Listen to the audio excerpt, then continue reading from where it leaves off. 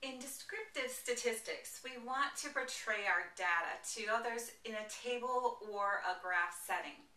In this video, we will look at how to do that for qualitative data.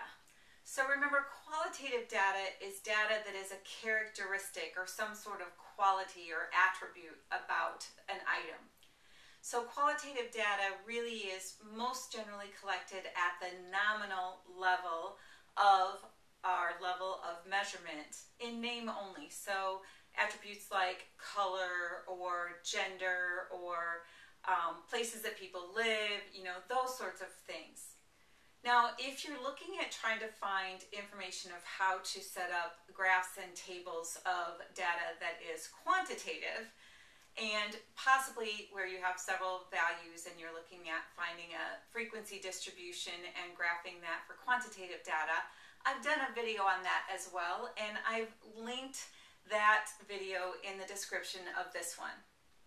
But here we're going to do it for qualitative data. We're first going to look at how to make a frequency distribution, and then we're going to look at graphing something called a Pareto chart or Pareto graph.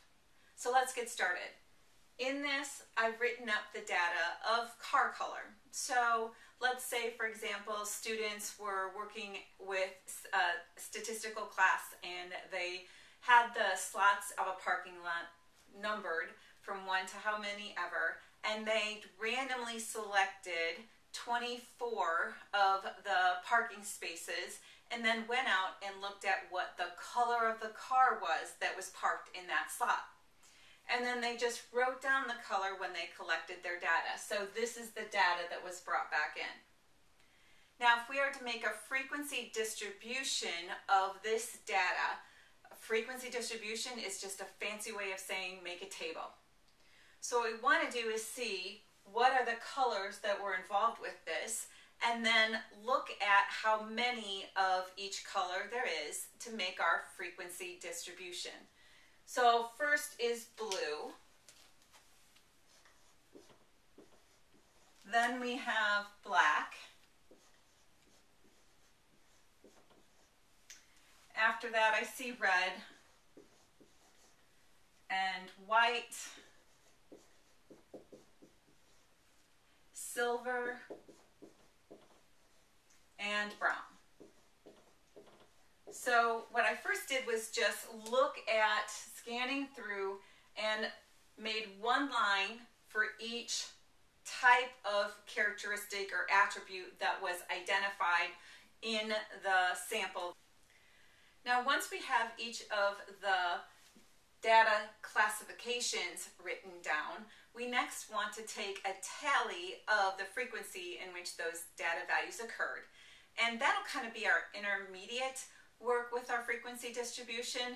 We will then change those tallies to the numeral values to finish off and complete our frequency distribution.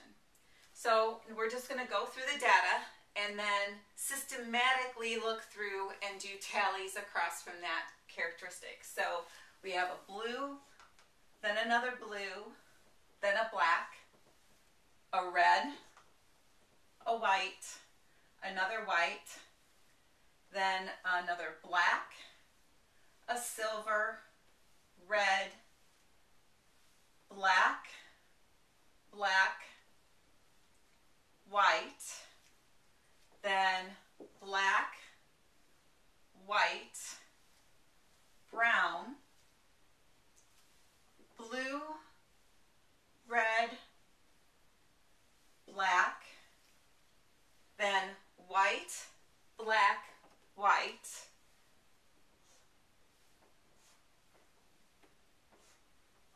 and then last line, silver, white, and red. So here we have done, and sometimes we have that temptation to just go for the blue and then search out all the blues and then go to the blacks and search out all the blacks. But it's really easy to miss data values when you're going through the data set that way. It really is worth taking the time to just go through one at a time systematically through and then tallying And then in the final step, change your tallies to the numerator. And then here is our frequency distribution. They might call it a frequency distribution table, a frequency distribution chart, or a frequency distribution. But that's all it's asking you to do, is to make this table. Next up, what we're going to look at is what it is that they're asking you to do if they ask you to create a Pareto graph, or sometimes they even call it a Pareto chart. Now, for a Pareto chart, what they want you to do is actually look at your qualitative data, and Pareto charts are just for qualitative data. So we're going to look at our qualitative data, and your bars are supposed to be organized by the category with the most frequent, and then working down to the least frequent. So I need to have my frequency distribution first, so I know how to put the placement in my Pareto chart. So when I look at this, I see that black as well as white occurred most frequent than all the others, but the same frequency as each other. So I can start this with either black or with white. There's no determining factor when they tie for the frequency as they go. But you want to, again, for Pareto, and it's spelled P-A-R-E-T-O, chart, the biggest thing to remember is the bars go from tall to short. So we're going to start with black, and then the next one will be white, because those both occur the most frequent but same as each other. So these will have a bar height of 7.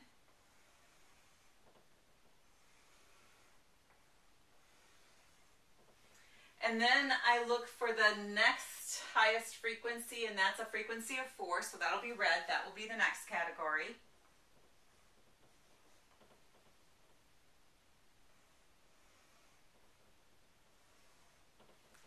Then after that, the next higher frequency is a frequency of 3 for blue.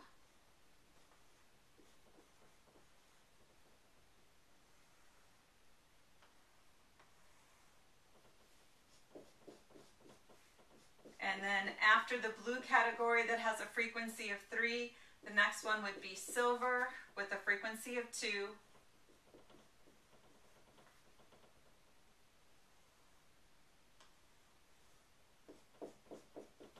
And then lastly, brown with a frequency of 1.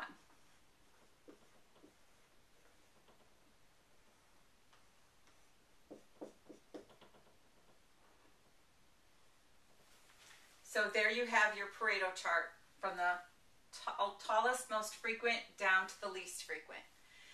Now this could either be done with frequency or relative frequency. If they ask you to do a Pareto chart with relative frequency, just remember your vertical axis has to be incremented by your relative frequency, equal increments. So what you'd always want to do is kind of look at what you have for your relative frequencies, and then decide whether you want to go in tenths or whether you want to go in hundreds or whatever the values are that you would need for your relative frequency. Just remember this has to be equal increments as you go, and you want to always label your axis. So your horizontal axis is going to be the name of the qualitative data, what it's representing, and then your vertical axis is your frequency, most generally, but sometimes can be your relative frequency.